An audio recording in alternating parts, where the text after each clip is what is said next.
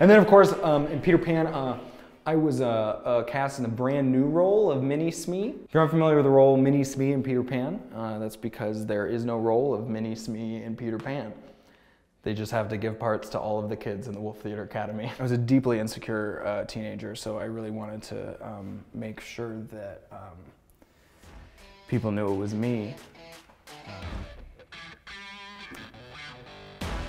And they did. And now I'm back.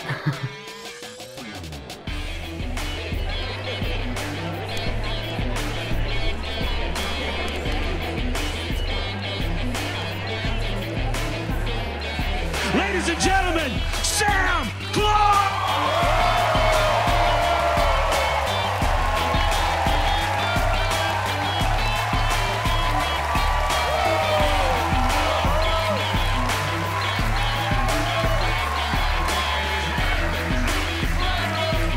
Denver Jewish Community Center, how we doing? Oh my God. I am so happy to be here. I'm so happy to be back in Colorado. I am from Colorado. Thank you. I don't ski though. In fact, no one in my family skis, which is a bit of a cardinal sin in Colorado, as you know. You know, it's like they say a Colorado family that's happy not skiing is like a Catholic family that's happy.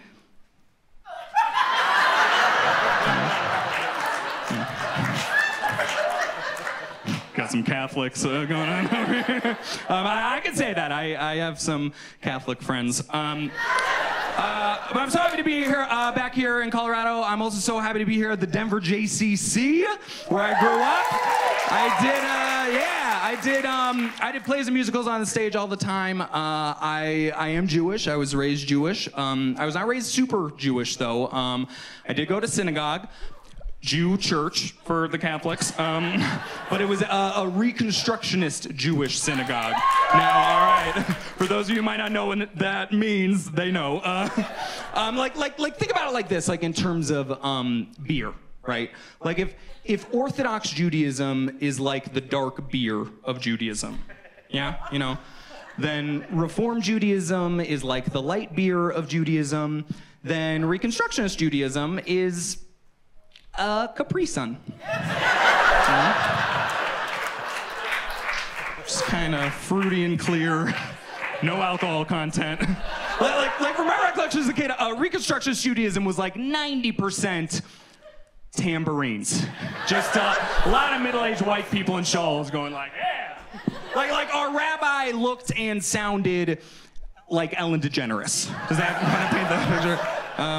No, she didn't actually look like Ellen. It's just I've tried that joke with other famous lesbians and it like hasn't quite landed as much. I think because she's their queen, you know.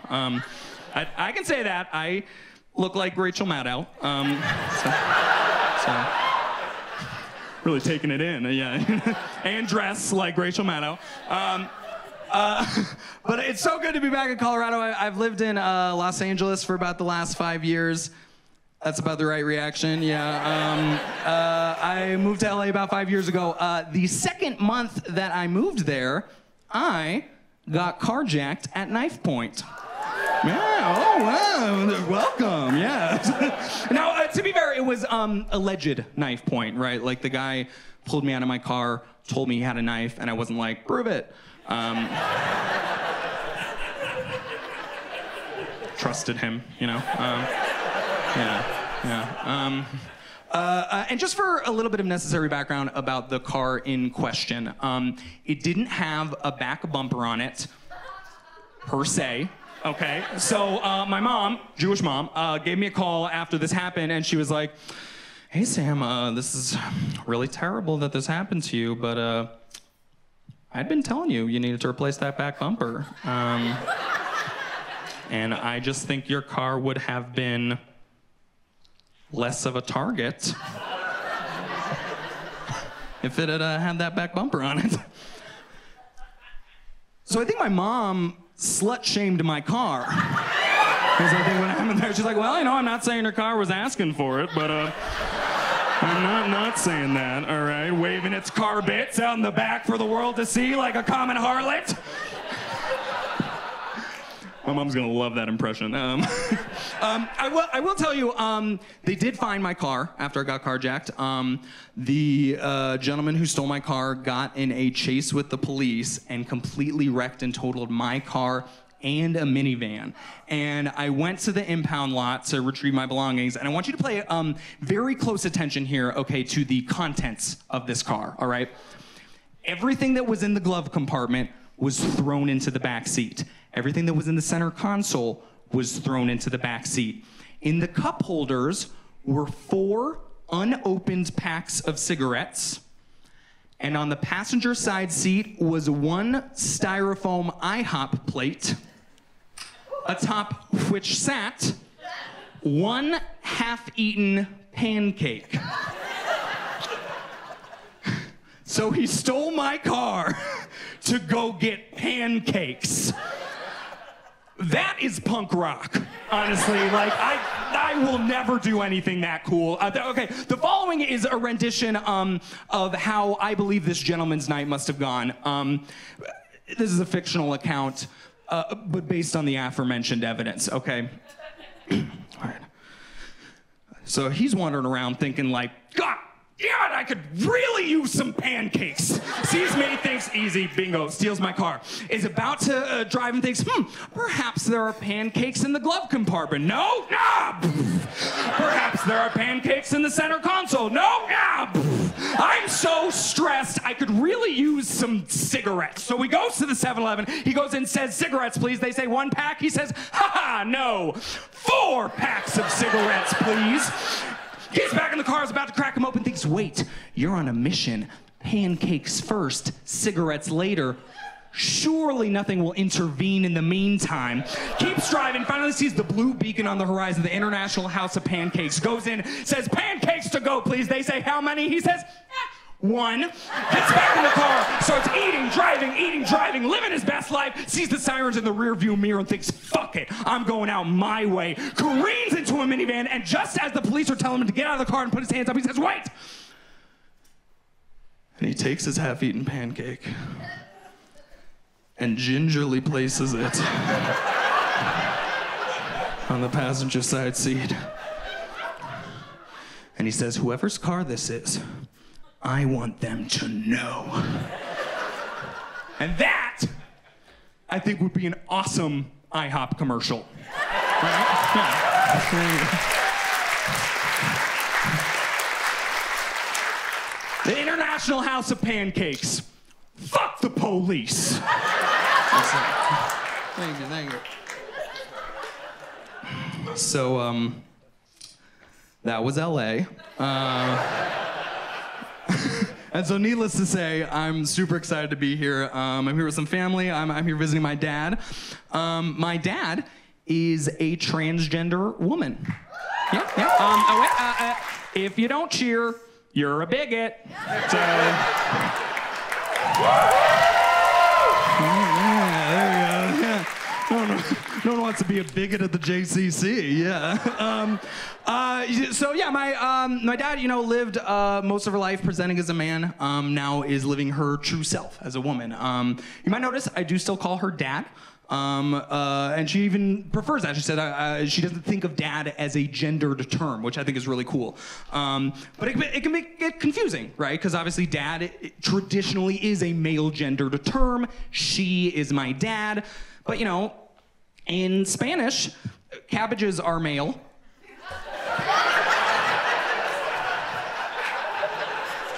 And mushrooms are female, so gender, yeah.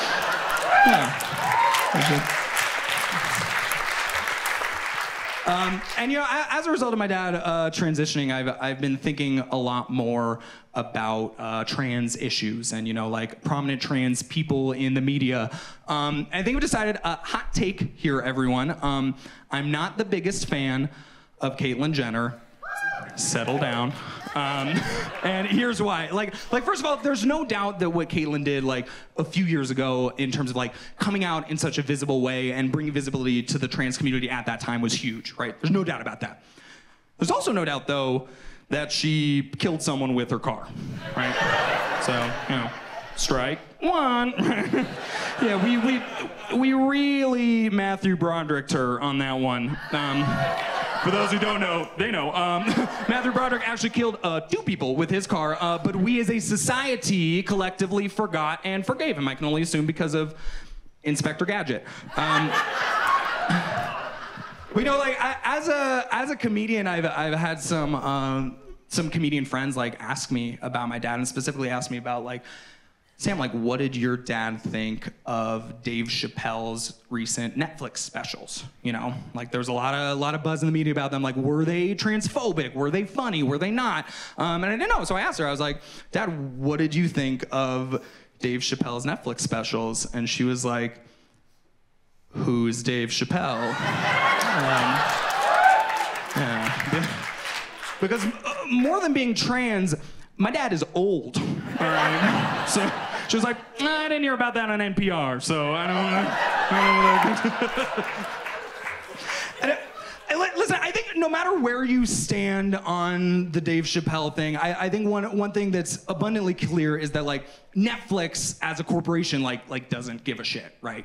They released a special, but then at the same time during Pride Month they're like all like pro LGBT messaging, like we love gays, but that's all it is, right? It's marketing, it's messaging, it's popular, it makes them money, and it's a trend too. You know, like a lot of corporations, a lot of companies are doing sort of social justice marketing. And I think the funniest one was Gillette razors.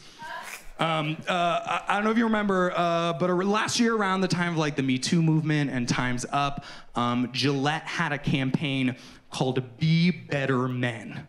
And it was just like these beautifully filmed, inspiring commercials of like dads shaving with their sons. And it was like, be better men, you know, like stop sexually harassing your coworkers, stop bullying people who are different than you are. And so naturally, like a response from a large part of America and the internet was, no!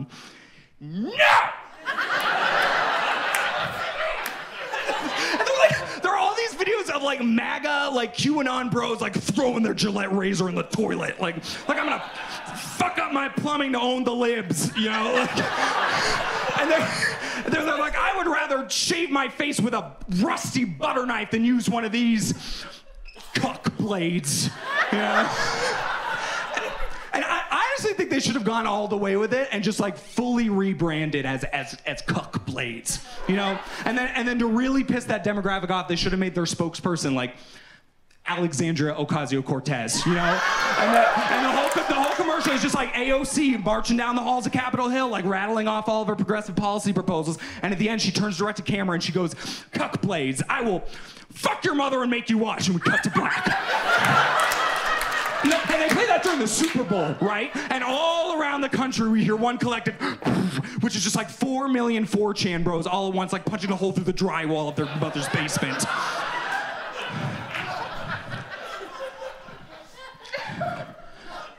Been thinking about going into advertising, so thank you for letting me work on that.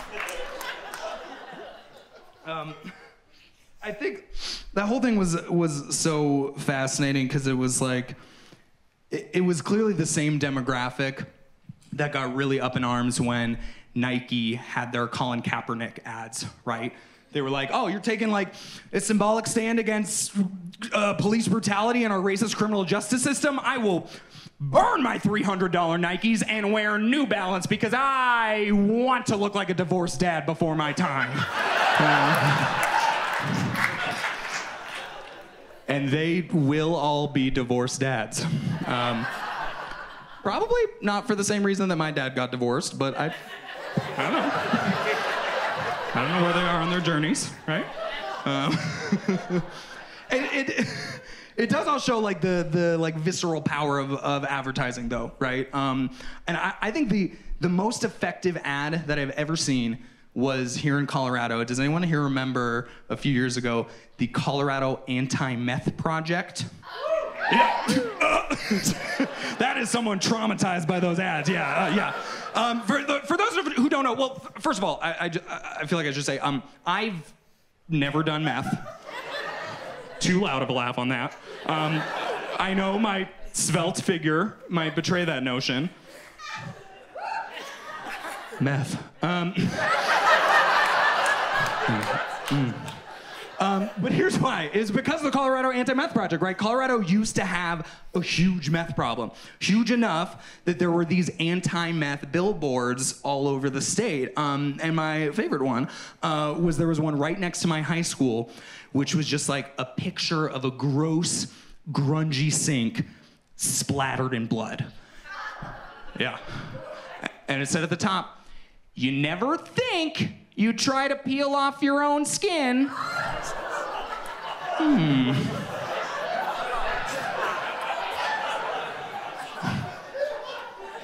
Go on. Like, yeah, I feel seen by this ad, yeah. Never thought I'd do that.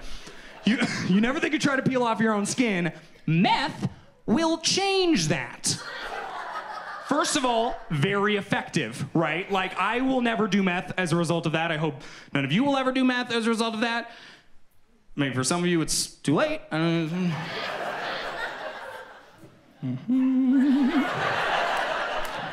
there. Sir, I'm saying you look like you could, like, plausibly be addicted to crystal methamphetamines. I said it about myself, too, you know? It means we're skinny and popular, right? Okay, yeah, I'll take an air 5 on that. I'm sorry, I don't mean to give it up for the cast of Riverdale. I'm sorry. I digress. You never think you try to peel off your own skin, meth will change that, right? What I would love to see would be like a similar style of PSA, but for like way less dangerous drugs, you know? Like, for example, like, you never think you try to peel a grape with your teeth and then use the peeled grape as sort of like a lip balm on your lips because your lips are super duper chapped. Weed will change that. Yeah. Not just me, okay, yeah.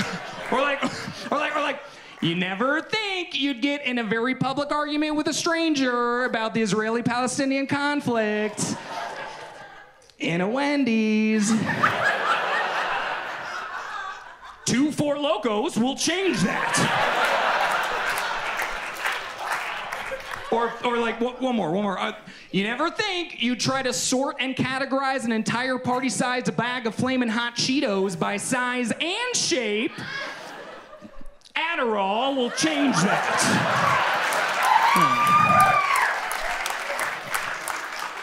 That takes hours. I hear. I did that joke once, and I went, "That takes," and this really drunk lady at the back went, "Talent!" And I was like, "Thank you, but no, that takes drugs, and grit." Believe it or not, from everything about me, when I was a kid, my teachers tried to convince my parents to put me on Adderall. And to help you picture what I was like as a kid, like, picture Sid from Toy Story meets Chicken Little. You know, like cute, but in a bird kind of way. You know. I went to a Taekwondo class when I was 10 years old, and completely true, the instructor told me that I looked like I was built for math, which in retrospect is, 1, an appalling thing to tell a 10-year-old, and 2, a hilarious roast. So good. Like, to help me picture before, I had glasses, but with that strap in the back. Yeah, because I was doing this a lot, apparently. You know, and they were not just. Oh God! It was not just like the strap in the back. It was I called it the action strap, right? They were also flexible glasses too, like the wires in the glasses could bend because my parents didn't trust me. And so one day in the first grade, I was just sitting there just bending my glasses as you're wont to do. And this other girl in my class who had glasses, her name was Rachel Wilson. She came up to me and she's like, "Oh my God, like how do you do that?" And I was like, "Oh, I don't know. You just do it." And she was like, "Oh, okay." And she snapped her own glasses in half. And I went to the principal's office for that. But she is addicted to meth now. So, what am I gonna do? That's probably not true. And I did use her full name, so libel. But no, she was rich, coke. She's addicted to coke. Listen, speaking of coke, I feel like we should talk about, right? She's free, right? Yeah, give it up. Free Britney. Britney is finally free. I am clearly a Britney fan, right?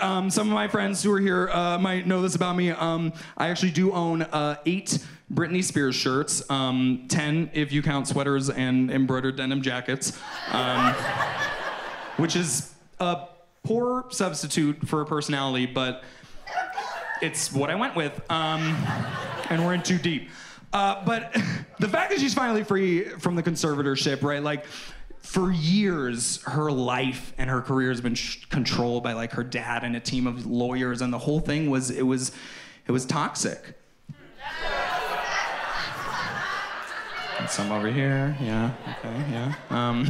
But it wasn't just the conservatorship, right? It was like the pop star phenomenon in general, right? Like, you know, she had millions of fans all over the world, like constantly telling her, like, give me more albums, and especially in this industry, which is so like work, bitch.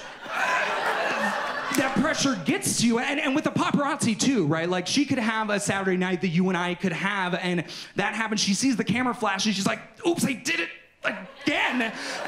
And with her history of drug abuse, that happens, and she has the urge to be like, hit me, baby.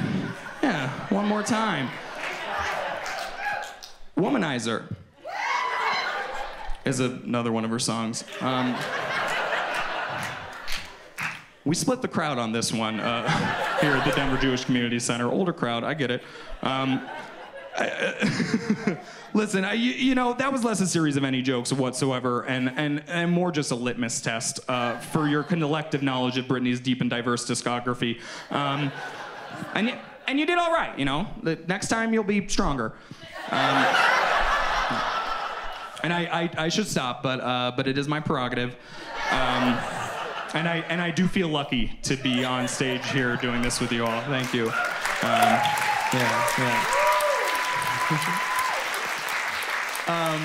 And I actually, like, just to get a little sentimental for a second, I did some shows in Vegas last year for the first time.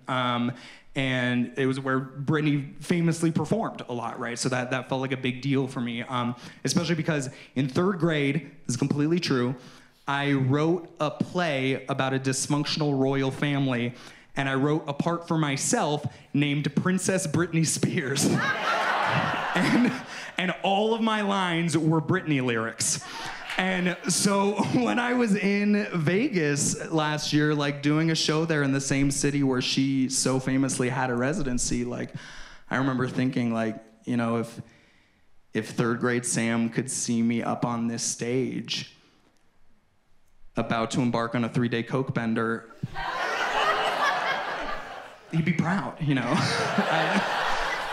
I'm kidding. I did not do any coke that weekend. It was just me against the music, featuring Madonna. All right, that was a deep cut Britney song, and I understand that. Listen, I've talked about drugs a fair amount up here. I don't want to get the wrong impression, or my dad to get the wrong impression. She is here tonight. I don't do that many drugs. Okay, you know, I smoke weed sometimes, right? But I never get like too crazy with it, except for one time. Which was the last time that I was in Colorado. I went to my friend Zach's basement, and he gave me a gummy, an edible gummy, and I was like, oh, kind of big, whatever, like chewed it, swallowed it. After I swallowed it, he was like, oh, Sam, by the way, that was 50 milligrams. Yeah, all right, stoners, that's where they are, a couple more over here. Yeah, for those of you who are unfamiliar and don't regularly eat marijuana edibles, that reaction makes a lot of sense, right? Like, in terms of alcohol, let's do that. Eating a 50 milligram edible, that's like if instead of at the top of your night, like taking a couple shots, getting things going to pregame, if instead you slammed your head in a minivan door over and over and over again. So I've taken this edible, and very quickly, I am the highest I have ever been, and I am freaking out, all right? The walls are doing dubstep. I am 90 feet tall, and I can hear time. Not like the ticking of a clock, but like its inscrutable passage. And then at that point, my friend Zach, who should be tried for war crimes at The Hague, puts on the zombie movie 28 Days Later and passes out. Yeah. So I'm losing my mind at this point. I'm shaking remembering this. The zombies are like eating people's necks. People are hacking zombies up with machetes. That one skinny dude is poking people's eyes out. And then at the climax of the movie, there's this guy who's chained to the side of a military base, and he's looking at all the carnage around him. He's weeping, and he delivers the iconic line, "It's just people killing people." And I look over at my passed out friend Zach, and I'm like, he's a people. So I freak out, I run upstairs, and then I finally come to stillness in the kitchen when I come face to face with his girlfriend. And we make eye contact, and she just like slides some water over to me. And we touch, we make contact, and I'm like, I feel a soul bond here. And we don't say a word, but we just get closer and closer, and we hold each other, and I'm like, oh my God, I'm in love with my best friend Zach's girlfriend, and I don't know how to tell him.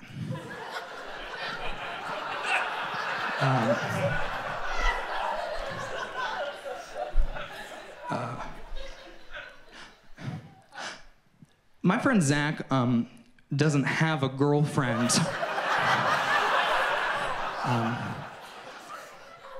He does have a 2.5-year-old border collie named Daisy, whom I spooned on the kitchen floor until dawn.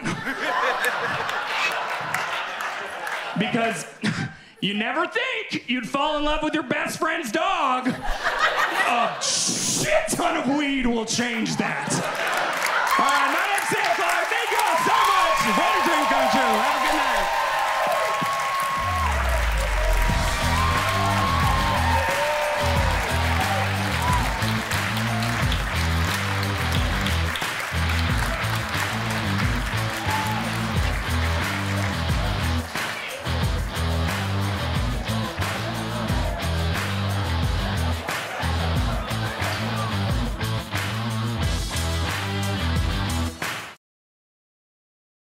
Ladies and gentlemen, Sam Clark!